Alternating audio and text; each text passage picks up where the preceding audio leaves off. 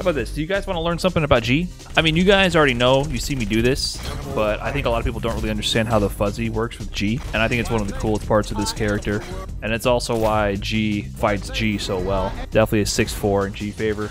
So I'll teach you guys a little bit about the fuzzy. A fuzzy is a situation where you are in a true block string, but you can get hit with a high or low on the same frame, which in practice means you are blocking and then you have to guess high-low, and it's not like there's a gap where you can reversal out of it. You're pretty much just in the block string and you got to guess. But usually the fuzzy refers to getting hit with the overhead while you're crouching. I'll first demonstrate why this works together. The move used to do the fuzzy is light kick with G, and it only works on tall characters, so you gotta like look at characters that can actually get hit by jumping light kick from the ground. And if you see here, if I just jump up and press light kick, it actually hits G in the head. On a lot of other characters, that doesn't happen. It'll just whiff. So this works on Abigail, G, Geef, Birdie, Urian, characters that are considered tall in this game. So if you can do this to the character, you can do this fuzzy. The best way to set it up is from a jumping attack. So I'm gonna have the dummy do crouch and guard all. So when you land this jump in, you're super meaty and you're in their face. So at this point, you can either go for a crouching light kick, hit them low, or you can immediately hold up and press light kick. But it's kind of weird, right? Because I have the dummy set to crouch. And you can see here when the dummy's crouching, the jump light kick will not connect. This is where the fuzzy part comes into play. Even though you're holding down back, it hits. So the dummy is definitely set to crouch block, right? So it will not stand block. Like if you see here, if I go do a low or do a mid, they're crouching. But if I do the instant overhead, the fuzzy here, they're stand blocking. So there's like a hidden technique in this game. When you are transitioning from stand block to crouch block, there's actually one frame where even though you look like you're crouching, you can still get hit by standing or high moves. And that's why if you do this, in the transition from standing, there's one frame where your hurt box is still up high, but your animation is down low. So what does this set up? The dirtiest part is this all works together really well. Now I have him doing a move after blocking the jump in. So now you can see, even though he's on guard all, he gets hit by the instant overhead now. And this is where the mix begins. So the part that I didn't mention is that the light kick in the air can combo from light kick to V skill. And this is where the shenanigans begin. So when you get the fuzzy, just cancel light kick to V skill, and you can get a juggle here. You can get another V skill if you're in the corner.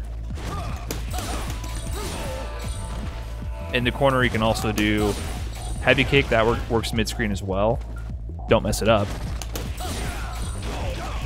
Or you can do towards Fierce Punch. Get Oki after. And if you want to spend a bar, you can go for one of these. If you're already in level 3, you can do that meterless. Really powerful.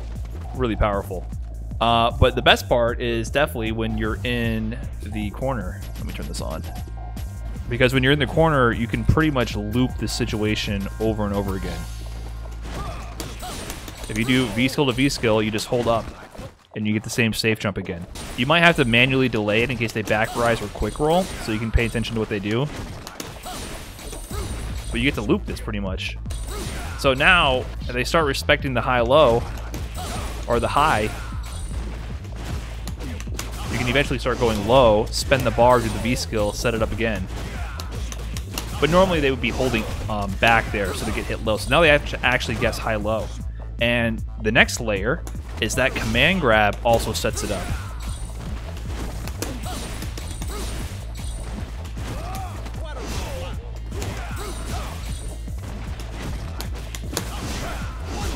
So the low takes meter to set it up again if you're not in level 3. But basically, from every combo ender you go into, if you can set up the V skill ender, which launches them high in the air, you get the safe jump set up and you can do it again. If you're in level 2, I mean, this one is pretty much the same regardless of level. But if you go for command grab in level 2, you can do like this.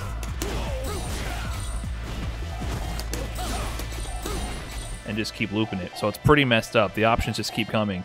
And even cooler than that is that it's not just an offensive tool. So when you're using this tactic, you can also use it defensively. This is one of my favorite usages of it, actually. So say you want to guess when somebody's doing a throw on you. One option to escape throws is just holding up back. Like you don't want to guess with a shimmy, right? Up back will beat throws and shimmies, but you can also make this beat several options by just guessing with this. This will beat command grab and shimmy and throw. The other thing is you don't have to do this while jumping forward. You can do it neutral jumping. Back jumping, you have to be kind of more point blank. It doesn't always connect, but you can do it on certain characters with certain setups. So I did jump back, but if you notice on the jump back, it actually alters your jump bar. Whenever you do V-skill, it brings you back down forward. So I'm doing jump back. If I don't clip them, I just jump away and I'm probably going to be safe unless they react in time like a god, right? But I jump back and I get the same conversion. And on block, this isn't even like that unsafe. If you do jump back on block, the jump back is actually only like -1 or 0 because on jump back, it hits on a later active frame. See, that was -3. But it can go from like -4 to negative, that was 0, right? So sometimes this is often safe. Even if they block it. I mean, that's a huge turnaround, especially if you're just mid-screen. You can do this at activation. Mid-screen, you can do like towards spheres, activate. It's totally your turn to be suddenly being smacked by G, activation, into super. And then you're in some of the worst mix ever. But it's definitely great, especially against characters like Urien, because on Urien, he has a down charge reversal, but if you use this safe jump setup over and over, it actually kills their down charge. They have to hold back because if you safe jump the headbutt, you'll block the EX headbutt. So when you get them into the corner, you do the setup on them, on the knockdown, they actually cannot EX headbutt. So they keep getting mixed like a character with no reversal. So you do this on Urien, for instance, they can't headbutt you here. So it totally eliminates the EX headbutt option from Urien. And you're basically just running your offensive train. High, low, and command grab, and regular throw guess. So it's pretty dirty. And one of the coolest parts about G, I think, like, it just looks so badass. And lots of ways to optimize it. Interesting V-trigger conversions. So definitely one of the most stylish ways to mix up your opponent.